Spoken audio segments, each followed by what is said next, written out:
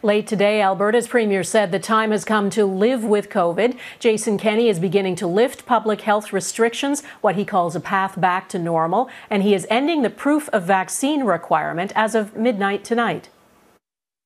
The threat of COVID-19 to public health is no longer outweighs the hugely damaging impact of health restrictions on our society, on people's mental health, on their emotional well-being, on our broader social health.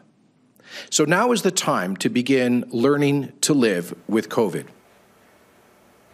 There remain more than 1,500 people with COVID in hospital in Alberta. Our Heather Yourex-West is in Coutts, Alberta, where protesters resumed a border blockade. Heather, what are they telling you tonight?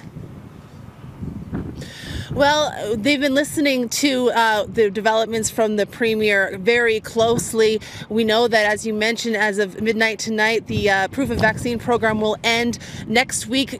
School children will no longer have to wear masks to school. From there, on March 1st, the indoor mask mandate will also be lifted. This is something that protesters have been asking for, but will it be enough for them to end their protest that is now into its second week? Likely not. The protesters I've spoken with say they also want to see an end to federal vaccine mandates, even a change in government.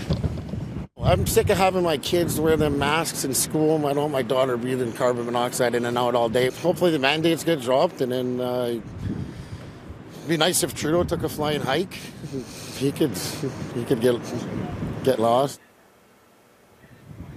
I think he meant carbon dioxide. Heather, authorities say the blockade is illegal. How are the RCMP likely to respond? Well, RCMP told us today that they have two major objectives here. One is to maintain the peace. The other is to ensure that border access remains open, as well as access to the local community. Now, at this hour, I can tell you most of this afternoon, that is happening. Traffic is getting through the border.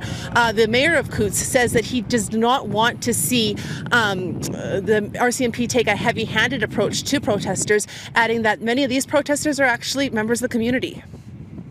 I just mentioned that the people that are protesting are your neighbor from down the road. And so it's not the kind of guys that are trying to wreck stuff and create noise and pollution and doing all the stuff that you heard of other places. And so it requires a different treatment from the RCMP. Still, RCMP say there have been illegal activity at this protest over the past week. They have investigations open, and they say charges will be laid. The Alberta government is saying that this is an illegal protest, an illegal blockade. It needs to end. Whether that will happen now that the Alberta Premier has outlined a plan to lift restrictions provincially, that is something that we will have to wait and see. Donna? Oh, all right, we will. Heather Yourex-West in Coutts, Alberta. Thank you.